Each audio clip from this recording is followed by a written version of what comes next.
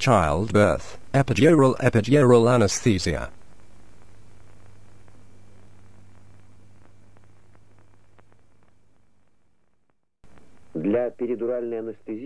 For epidural anesthesia, a 2.5% solution of trimacaine is used.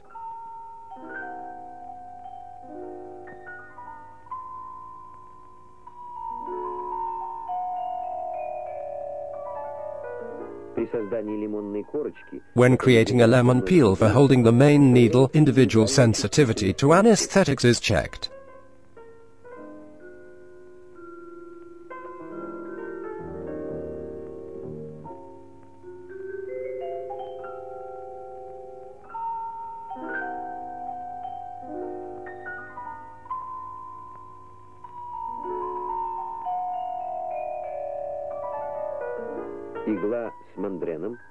A mandarin needle is inserted into the epidural space between the second and third lumbar vertebrae,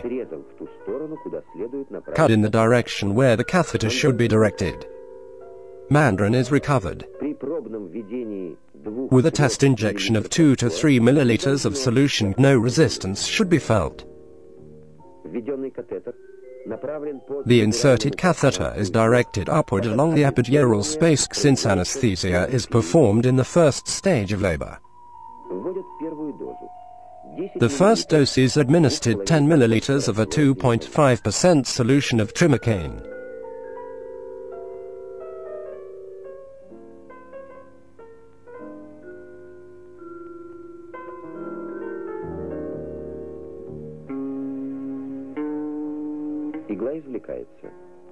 The needle is removed. The catheter is well fixed to the skin by lifusole, and its distal end attaches to the clavicle. The effect of the administered anesthetic lasts 40 to 50 minutes.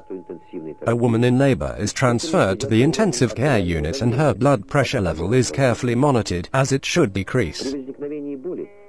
If pain occurs, the solution can be re-administered up to 8 to 10 times. Epidural anesthesia is one of the successful methods. Anesthetic benefits for nephropathy, steroid anesthesia and neuroleptic analgesia with the replacement of the analgesic fentanyl by Peridural.